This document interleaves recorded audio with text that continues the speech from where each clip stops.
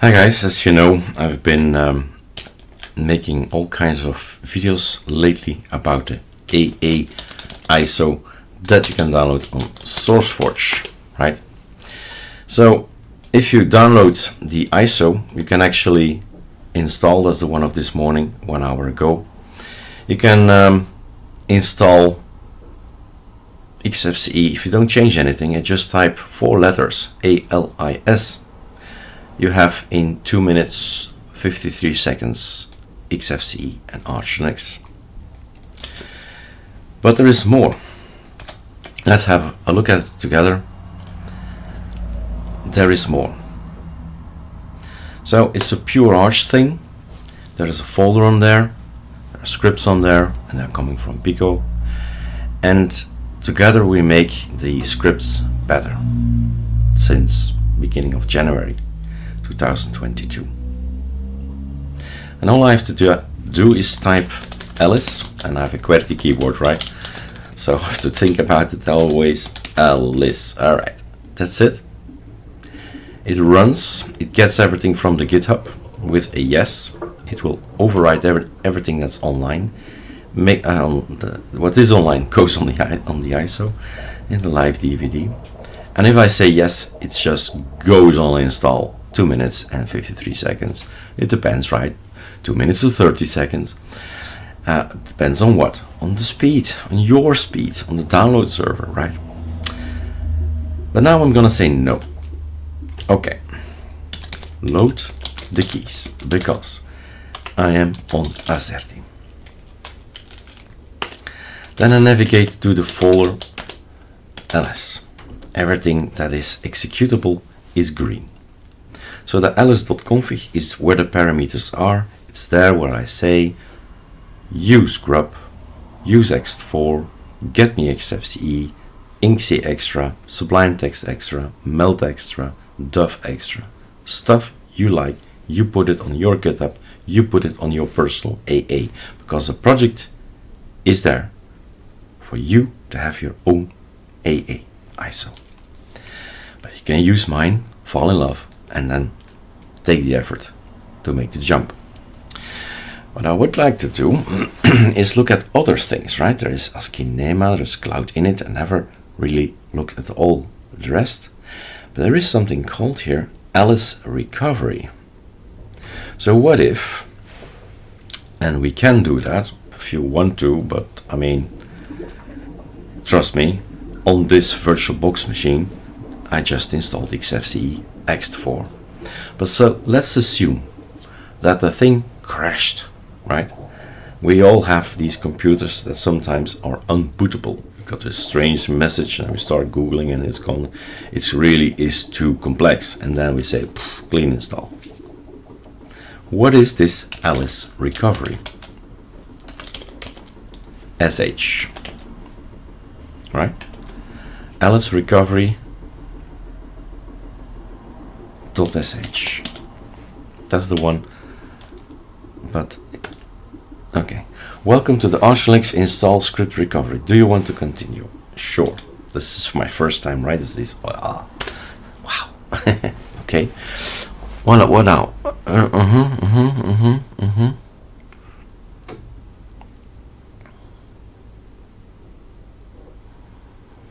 You must do an explicit reboot after finalize recovery. Exit if in arch-chroot. Alice reboot sh. You must do an explicit reboot after finalizing. Okay. So basically, ls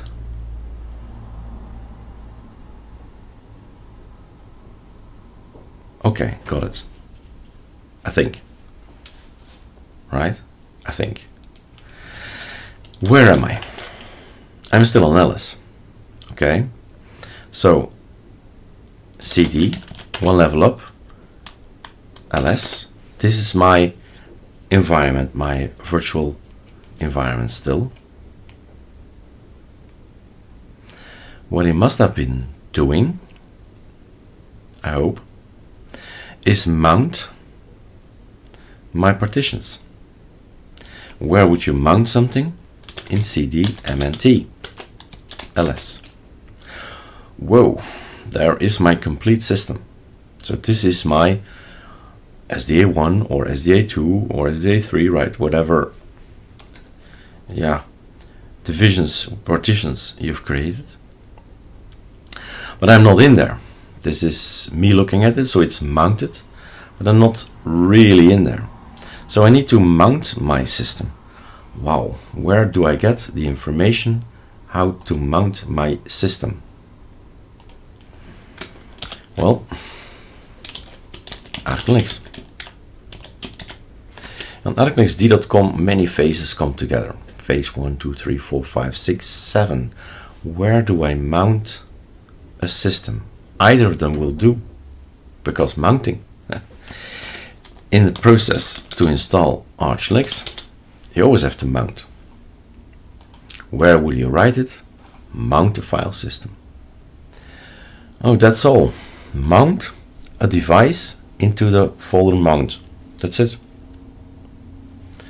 Okay, I can do that. So CD, get out of there. You don't want to be in mount. Where am I now? At root.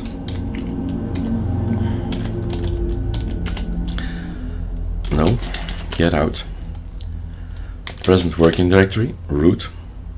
I want to mount. Damn, what partition? Tell me. Ah, I have a boot, and I have an MNT, an SA2, got it. So I'll mount my device. It's an actually, well, SDA is an actual hard disk, right? An SSD, so to speak, or an hard disk, or an NVMe. In this case, it's VirtualBox, but yeah. So get me SDA2, first that one, because boot goes into mount. So first you need to mount. Well, mount SDA2 into mount. That's done already.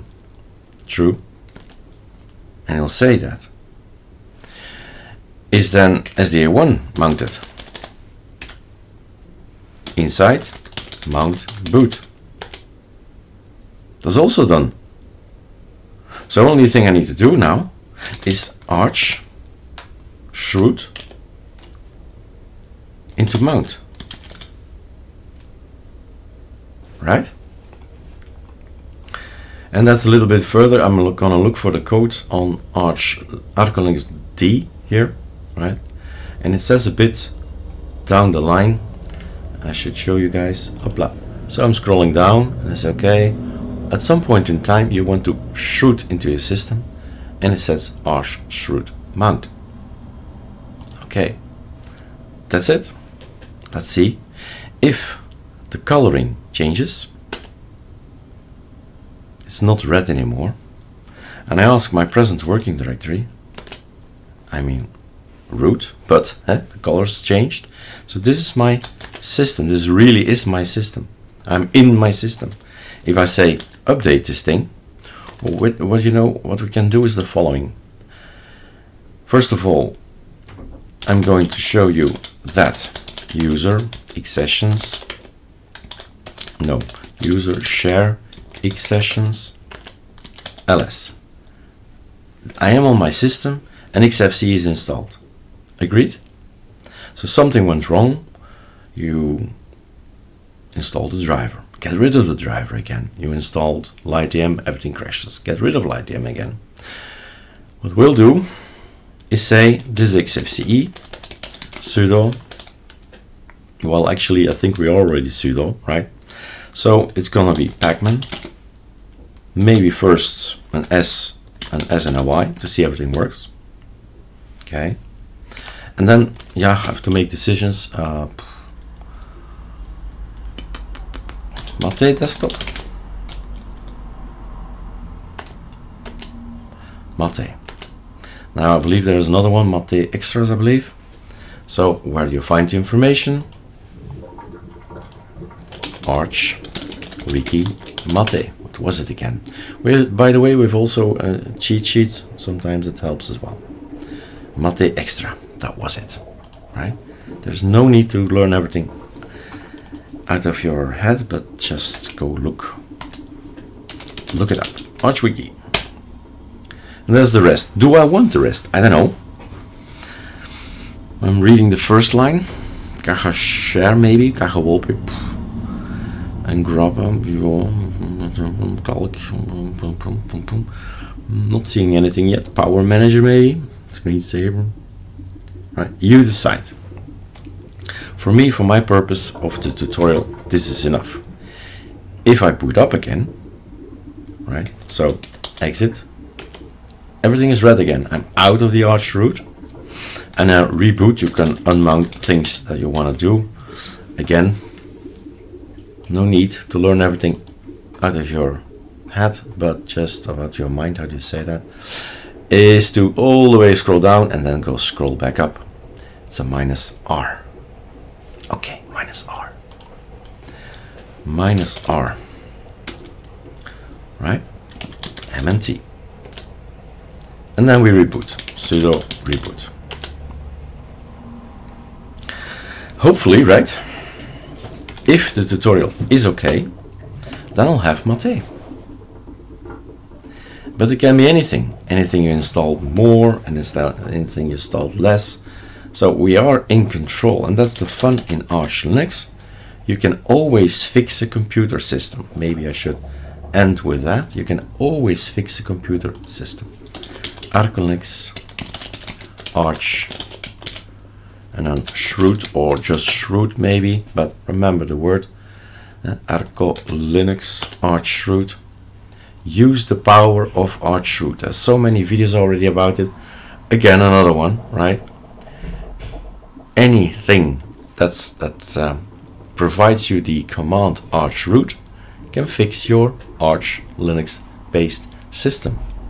So remember that if things go wrong and you say, oh, I've had so many, I put so many hours in it and it's so beautiful, and I made a mistake and now I can't boot into it. Remember, there is the arch-chroot. Try it. After 30 minutes doesn't work, okay, clean install. But try at first and see if you get it right, if arch-chroot is something that you can understand, can use, and it works with the ArcoLinux ISO, it works with the ArcoLinux ISO, it works with the AA ISO, it will work with the Carly ISO, it will work with the ALCI ISO. Anything Arch based that has the arch-chroot on it, you're good to go. Alright, have fun guys.